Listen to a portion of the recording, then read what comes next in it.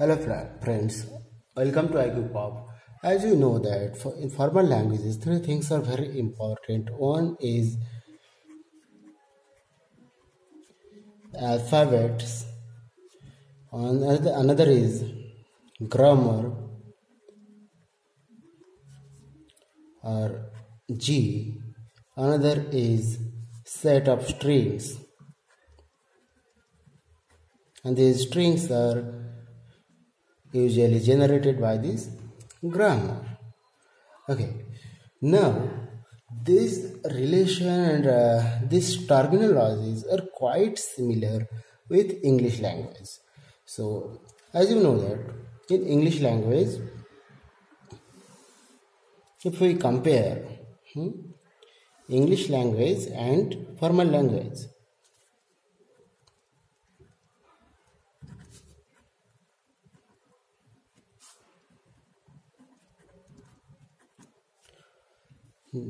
now we can see that alphabets.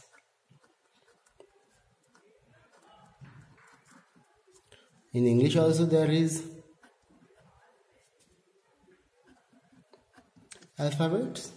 Now here in formal language the alphabet may be anything. It may be binary symbols. It may be small a to small z. It may be anything. It may be all characters available on your laptop or desktop keyboards. In English, the alphabets are small a to small z and capital A to capital Z. Now,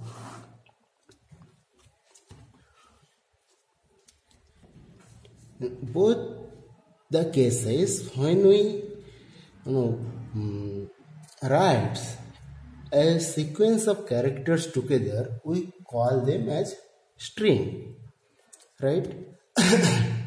Now say here in formal languages we write a b b, so this will be called as string. Here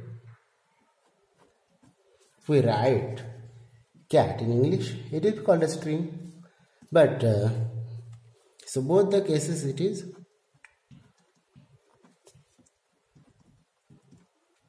string. Another is there, that is word, right? But when the grammar comes in the picture in both the cases, if we compare,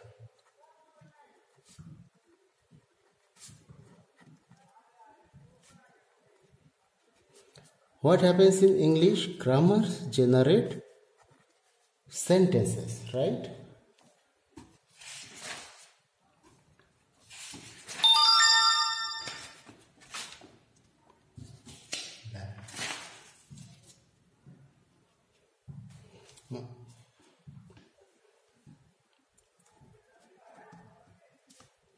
Sentences, but here grammar generates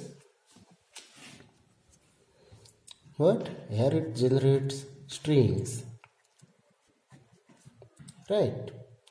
So at this point we have to map the thing that in English what we call as sentence, here in formal language we will call it as string, because strings are generated by grammars, right?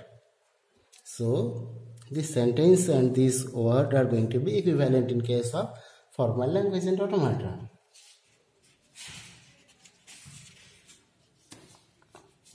Now if you think about a grammar here in formal language and automata, say we want to generate, or you have a language which have in this form a to the power n, b to the power n, such that n is greater than 0. That means what? It can generate any string where n number of a's followed by n number of b's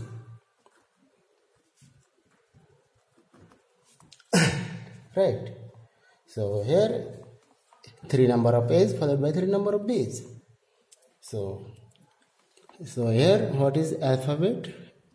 Alphabet is A and B This is the language.